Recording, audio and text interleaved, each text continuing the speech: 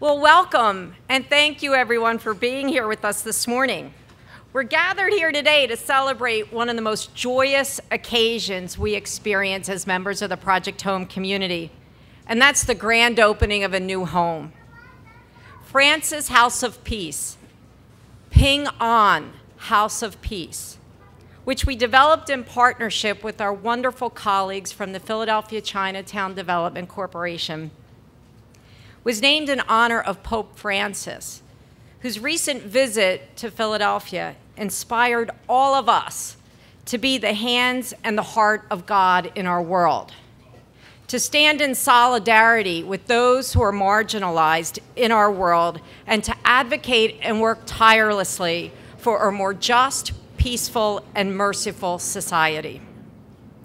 What was once just an inconspicuous vacant lot has been transformed into this beautiful residence, which will provide safe, affordable housing for 94 formerly homeless and low-income men and women, including units dedicated to young adults who are at the risk of experiencing homelessness. We are also thrilled to announce that the Francis House of Peace is also our first LGBTQ-friendly residence. Woo.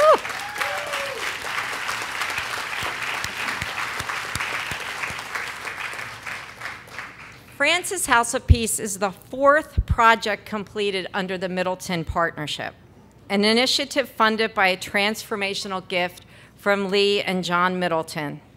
The Middleton Partnership brings together leaders from both the public and private sectors, all working together with a laser-focused objective to end and prevent chronic street homelessness in the city of Philadelphia.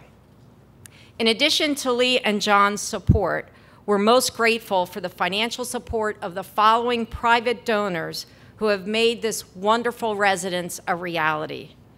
To Francis and James McGuire, the Rainier Institute and Foundation, Janet and John Haas, the Independence Foundation, Eustace Wolfington, Margaret and Paul Hondros, the William Penn Foundation, with special thanks to trustee Don Kimmelman, Elizabeth Gilbert, and the Nancy Wagman Foundation.